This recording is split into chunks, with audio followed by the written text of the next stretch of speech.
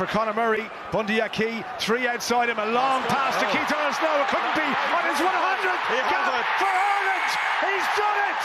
He's done it. Keith Earls. Well, what a finish to an unbelievable day for him. A brilliant finish. The crowd, and look at the reaction. Savour this.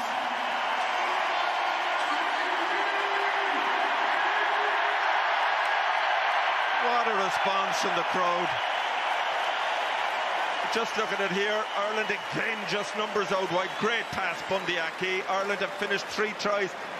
It wasn't plain sailing though, but the cover coming across Marcus Smith and Ollie Lawrence, and he commits early, dives early. Well, what was it that Jamie Heaslip said? That burst of acceleration, Donald, doesn't look like he's lost too much of it. He's an outstanding athlete, 35 going on 36, one chance, takes it.